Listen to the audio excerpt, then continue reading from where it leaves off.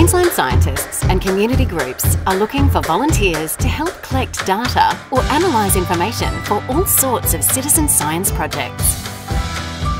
And the good news is you don't need a degree or any special qualification.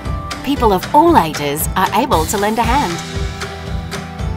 Want to protect Australia's iconic creatures? You can help scientists by being involved in one of the many different types of citizen science projects that study endangered animals and their habitats. Or you might like to help our rivers and creeks stay healthy, count animals, big and small, identify weeds or fungi, study native plants, be involved in a project to improve our health and well-being. Use your mobile phone to record animal sounds or sightings. Head to the beach, the bush, your local creek, or even in your backyard. And you could be a part of something wonderful.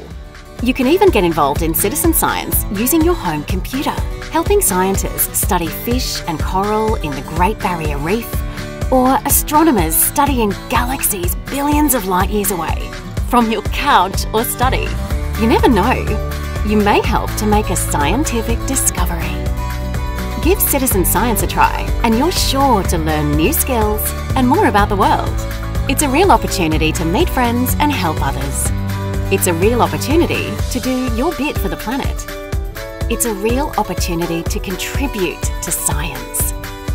What project will you join? Be a citizen scientist and make a difference.